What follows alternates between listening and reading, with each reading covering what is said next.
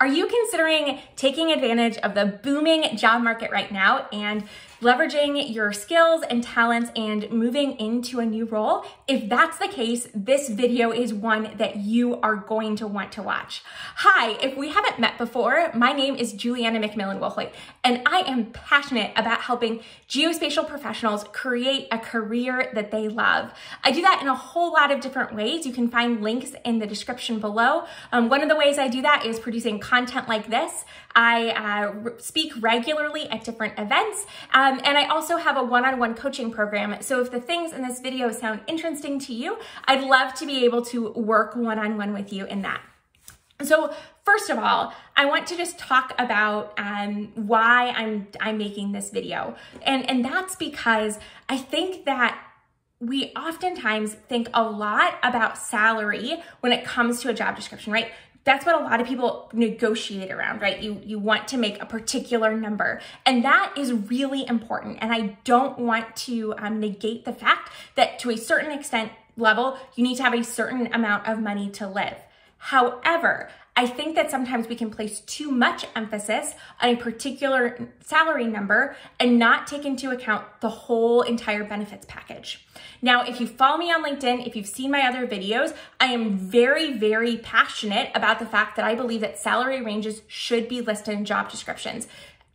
You can go watch that other video to find out more about that. So I'm not negating the fact that actually like a salary does matter. I do think though that we can focus too much on the salary in the negotiation or when you're looking and understanding about a job and so that's what we're going to talk about in this video. So this video is a bunch of different things that I have learned in my experience, my husband's experience, that I just think that should be taken into account when you're looking at a new job.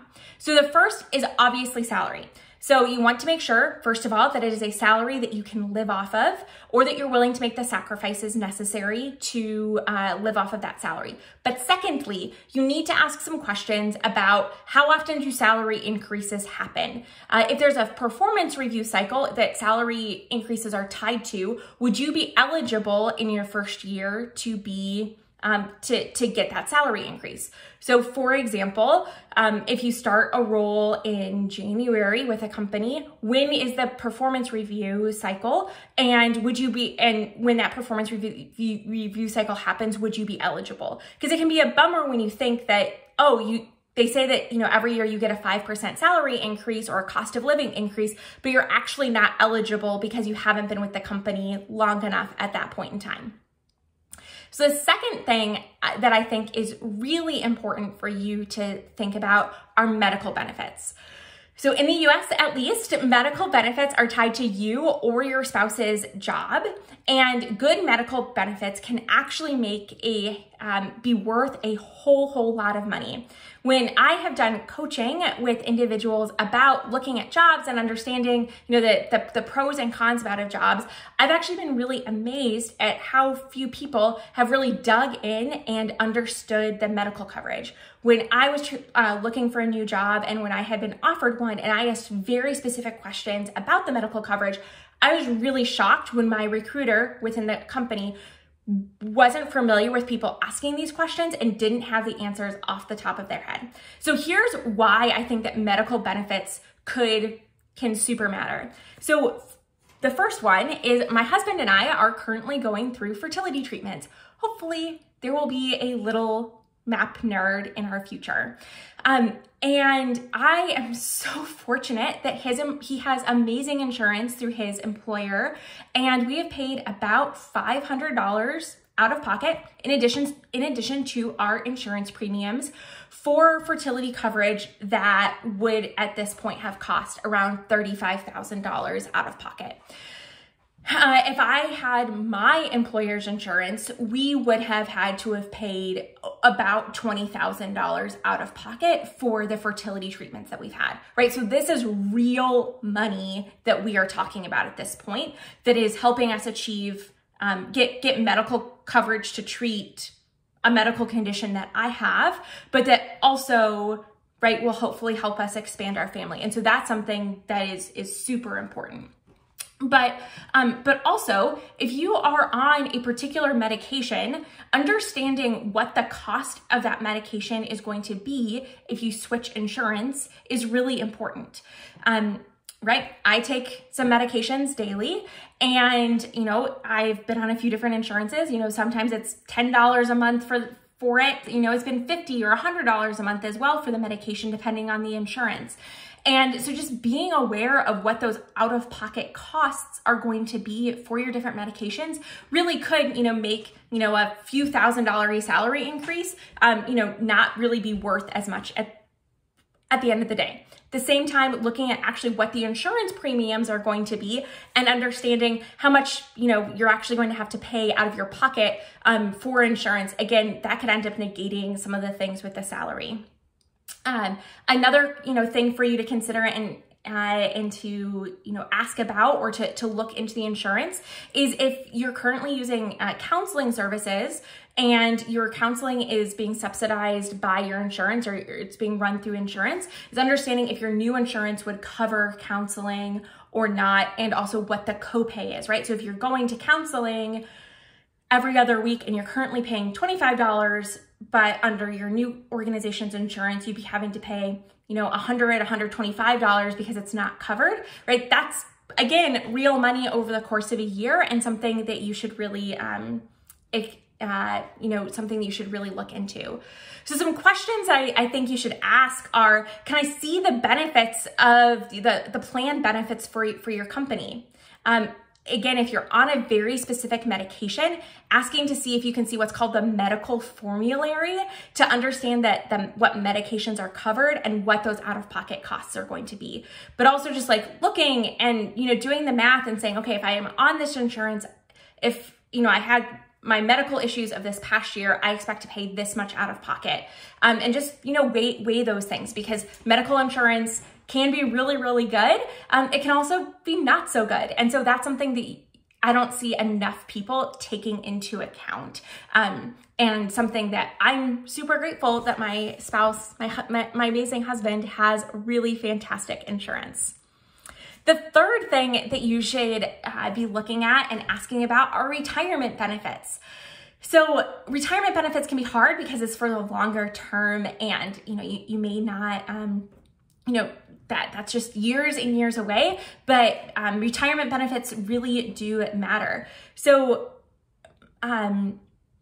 perhaps you work in local government and you are going to be getting a pension. So if you play the long game and you stay in local government, you maybe aren't making as much in terms of your salary now, but you are set up well for the future to have that pension and to be taken care of.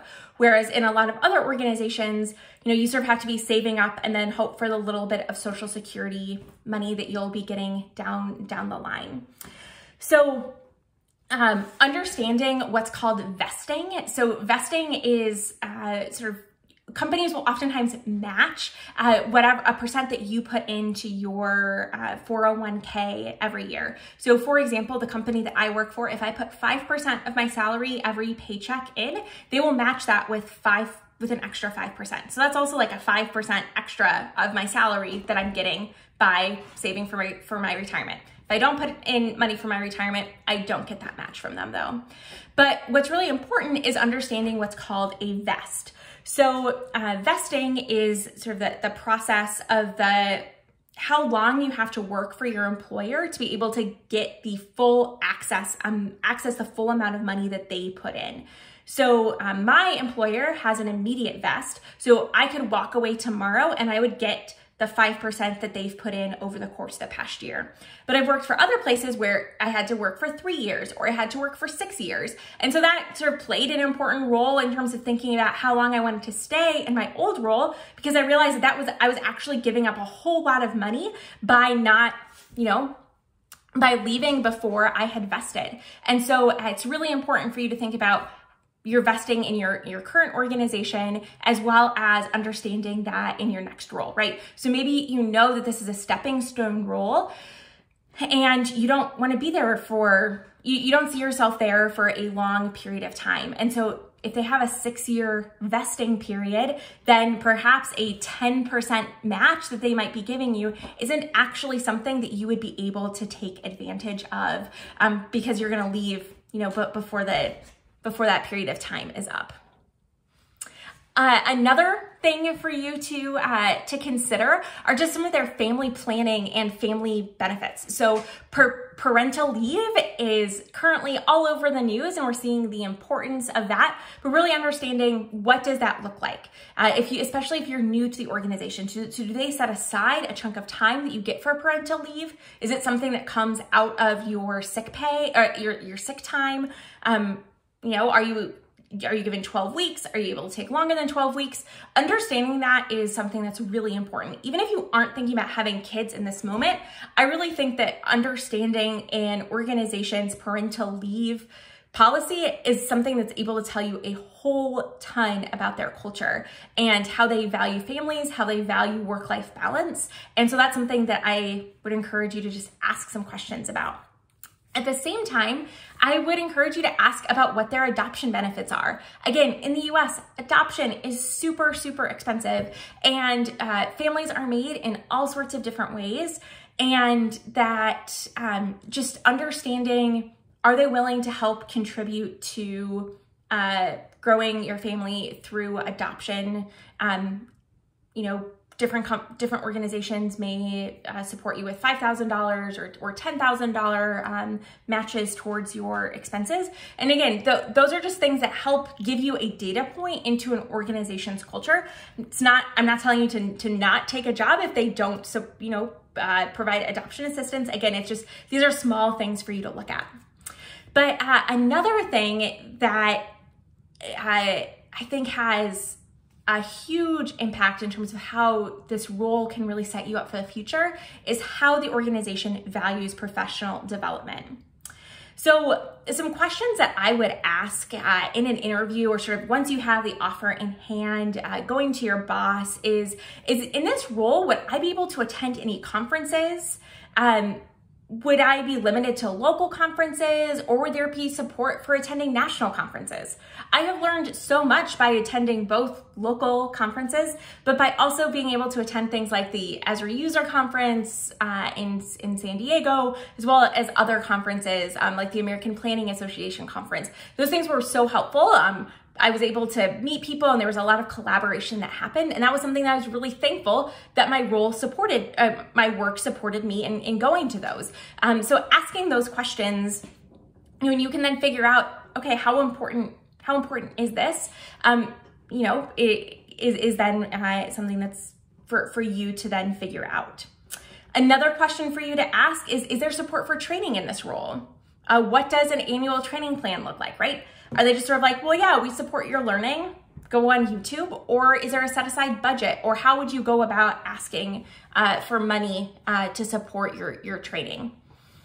How would you, as my boss, mentor me? I have a goal to be a GIS manager, senior analyst, whatever it may be, in 3 years. How would you work with me to help get me to that level? I think that being really honest about what your goals are can be so helpful to managers, as they can then help guide and direct you along the way, but that it also really, helps you, sort of know, this is where I'm going and this is how I see this role working on that path.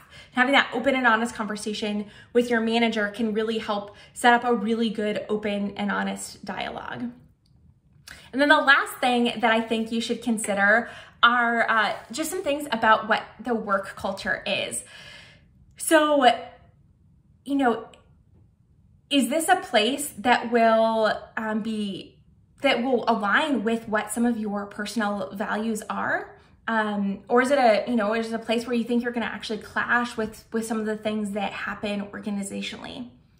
So, some questions for you to consider are, how flexible is this role? And how actually do you define flexibility, right? I've heard people talk about how flexible their roles are or how flexible their work is. And I'm like, wow, your definition of flexible and my definition of flexible are two very, very different things. And so just making sure that you are utterly clear if something like flexibility is, super important to you.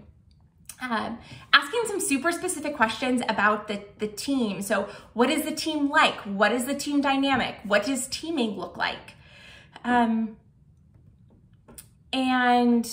that again is something that, can tell you a lot about what your work environment is going to be. And a last question that I think more people need to be asking is, how do you respond to fires or urgent needs that come up that happen within the course of this job? Will I be expected to drop my personal plans? And how often do these fires happen? So for me, I am all about work-life balance, and I am not a fan of having to make alterations to my personal plans because of a lack of planning on the part of someone else. But some roles require that. My spouse works in public health, and that has been the past 2 years, is responding to fires and crises. So, again, this is a personal preference question, but I think it's really helpful if you have that data point. So I hope that this video has been useful to you, that you are getting an idea of some things for you to consider that go beyond just your salary when you are having conversations about taking on a new role. I know that I covered a whole lot in this video. If you go to my website, tabulespatial.com, I'm actually going to be putting together a little checklist for you that's going to outline these questions and more for you to take into conversations about future jobs. Obviously, you don't have to ask all of these questions, but just thinking through some of them can be really, really helpful as you think about new roles. I would also be honored to work with you if you are thinking about making a career transition in the coming year. I love working one-on-one with individuals to help you create a specific action plan to get into the type of role that you love. I am so honored that you have watched this film. It would mean a lot to me if you liked this video, commented, and subscribed to my channel. Comments and likes are actually really helpful data points for me for understanding if the content that I'm producing is of use to you. So again, I am just really thankful that you are here.